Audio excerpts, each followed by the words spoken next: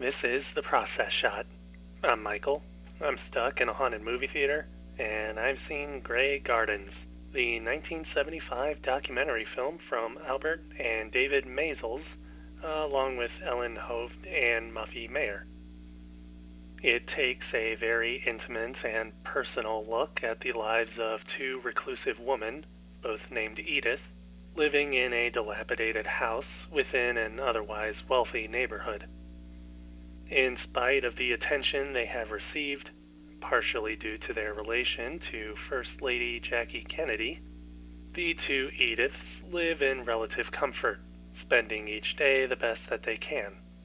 Not that they have to make it on their own, of course, but the film does show the downsides of their living situation, both when it comes to the state of the house, but also when it comes to living with each other. The concept at hand may seem a bit exploitative, but in a different sense it makes the movie feel more immersive, putting the viewer directly into the world of these women and seeing it from their perspective, almost literally at times. It gives them a chance to tell their own story as they see fit, which ranges from simply lounging and sunbathing to going into their personal archives to share pictures and audio recordings from the past. The two Ediths are rather endearing as characters, contrasting the dire state of their home with their brighter personalities, which in themselves end up clashing at times with each other.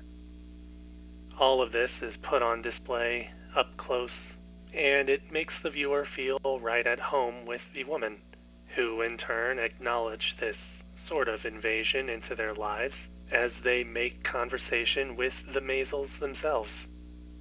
The entire situation becomes a bit more comforting, at least in that sense, but things do still get a bit weird, mostly in how the women act and argue with each other, which does add a layer of realism and immersion, but also just feels kind of awkward. That might just be me. Anyways, there actually isn't too much else about Grey Gardens I can think to talk about. The lack of a true storyline and the filmmaker's decision to make the movie more observational is the main reason for that, but it also ends up being the movie's greatest strength. It's not only a character study, but an immersive one which brings everything about the characters into greater vision and presence, if that makes sense.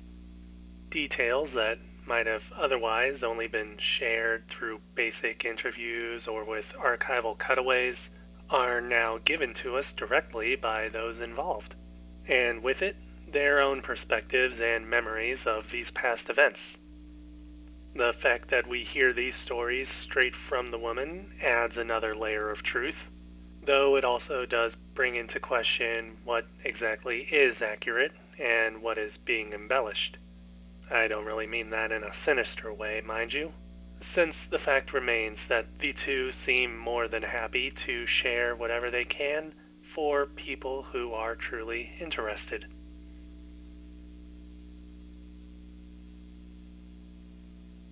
Grey Gardens. Albert Maysles, David Maysles, Ellen Hovde, Muffie Meyer, 1975.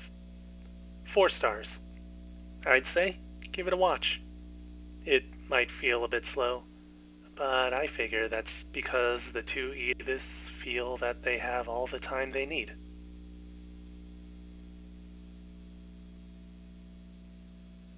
That's it for this review. If you liked it, leave a like. If you didn't, leave a comment. Subscribe to the channel for more reviews. I did have a bit of trouble trying to find stuff to talk about here, honestly. The movie's just hands-off and self-explanatory like that.